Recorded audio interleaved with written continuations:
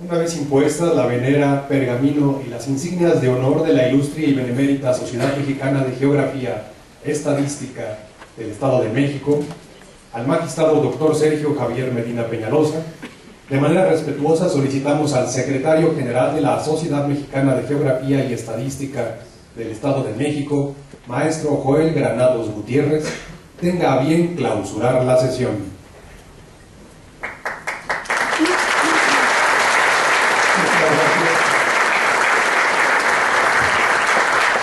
Señor Presidente del Poder Judicial del Estado de México,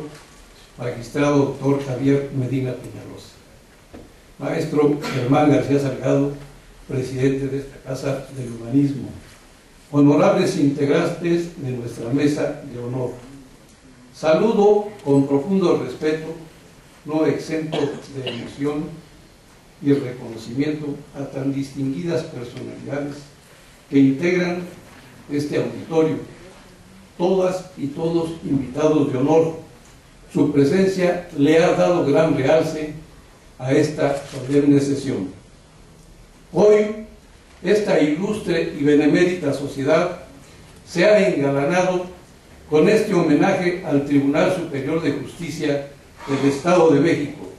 una institución ejemplar, histórica, que ha convertido en un verdadero apostolado el respeto por la ley, la justicia y la defensa de los derechos humanos en esta compleja entidad de poco más de 17 millones de habitantes. Esta sociedad, la primera en América y la cuarta en el mundo, a 184 años de distancia de haber sido fundada, se ha distinguido por rendir homenaje público a personas e instituciones por sus valiosas contribuciones al desarrollo nacional, estatal y municipal, a personalidades de alta calidad humana, profesional y grandes méritos, como el magistrado doctor Sergio Javier Medina Peñaloza, presidente del Tribunal Superior de Justicia y del Consejo de la Judicatura, a quien hoy rendimos homenaje por sus importantes aportaciones en favor de un sistema de justicia transparente, ético, dinámico, imparcial, innovador y moderno, que contribuye todos los días, con el concurso de este valioso equipo, al fortalecimiento de la cultura de la paz y de la legalidad, y quien también nos ha distinguido al integrarse como socio de número de esta Casa del Humanismo. Reciba usted nuestro respeto, admiración y la más cordial bienvenida, señor Presidente. Maestro Germán García Salgado, en este espléndido marco, nuestra Junta Directiva le expresa su mayor reconocimiento y felicitación, no solo por hacer de esta sociedad la institución ejemplar y de vanguardia de todo el país, sino de manera muy especial por mantener viva esa antorcha de la fraternidad que debe ser siempre la luz que ilumine los caminos promisorios de la nación. Una fecha que, como ya se dijo, conmemora también la gloriosa epopeya del padre de la patria, don Miguel Hidalgo, en sus laureles de triunfo en la batalla del Monte de las Cruces, un día como hoy, del año de 1810. Pero que también nos hace evocar el espléndido talento de ese legendario político que fue el profesor Carlos Jan González, quien estableció, siendo gobernador, el Día de la Fraternidad en el Estado de México para enarbolar la bandera de la unidad como emblema de la convivencia pacífica, la solidaridad social y el desarrollo integral, y que efectivamente debe ser una fecha histórica en el calendario cívico a nivel nacional, tal y como usted lo ha propuesto, maestro García Salgado, ante el gobierno de la República, ante los tiempos turbulentos que vive el país. Doctor Sergio Javier Medina Peñaloza, nos ha mostrado usted una excelente panorámica de la transformación de la impartición y administración de la justicia, que tiene una nueva filosofía en el Estado de México,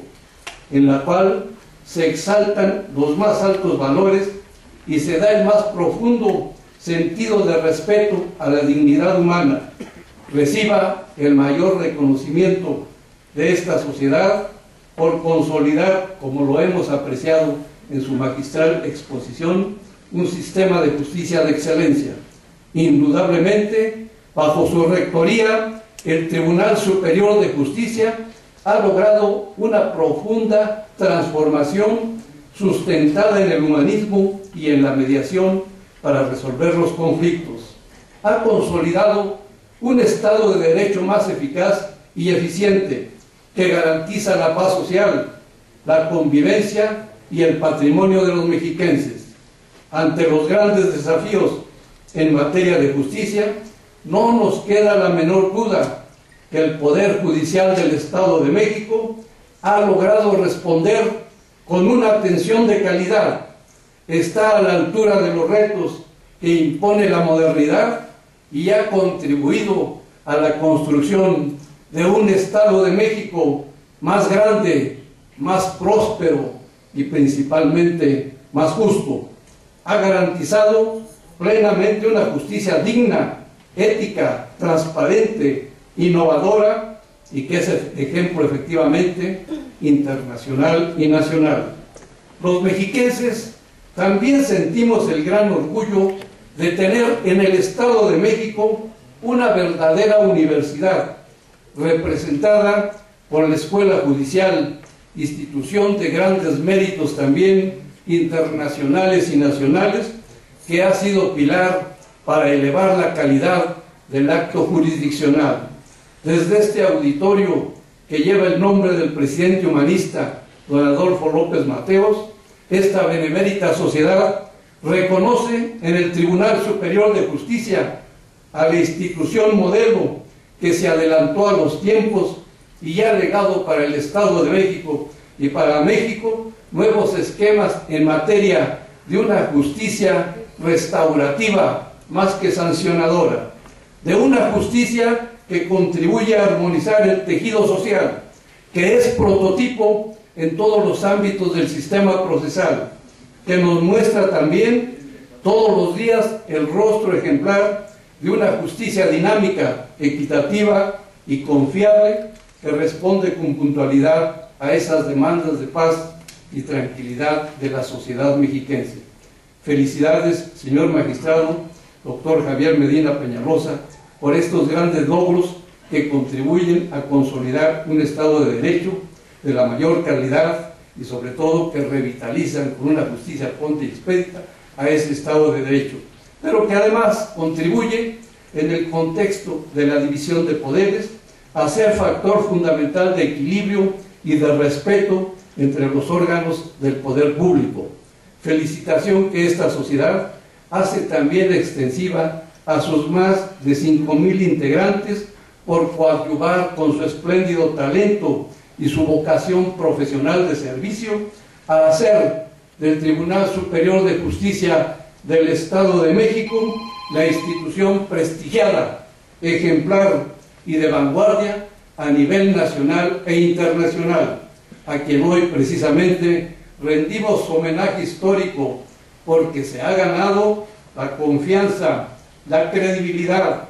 el respeto y el reconocimiento social, lo que confirma que el Estado de México es la entidad que más contribuye al desarrollo de la patria, como lo refrendan hoy en día las reformas que aplica la administración del gobernador Alfredo del Mazo Maza, presidente honorario de esta sociedad, que permiten que la entidad cuente con una Secretaría de Justicia y Derechos Humanos que muestran el rostro de un gobierno humanista comprometido con escribir un nuevo y brillante capítulo en el desarrollo de esta tierra mexiquense. En nuestra parte final, esta Junta Directiva le expresa también su felicitación al señor licenciado Eduardo Enrique Medina Bobadilla, porque con gran emoción le ha dado usted mucha calidad y mucha calidez a esta sesión solemne, por compartir seguramente con mucha satisfacción pero con más orgullo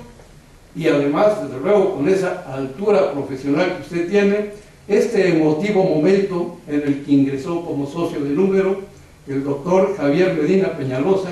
a esta ilustre sociedad, quien le ha rendido a usted también un homenaje por sus grandes méritos y por su gran legado histórico. Felicidades, señor doctor Medina Peñaloza. Con todo respeto, solicito a tan distinguido auditorio se ponga de pie para proceder a la clausura de esta memorable sesión.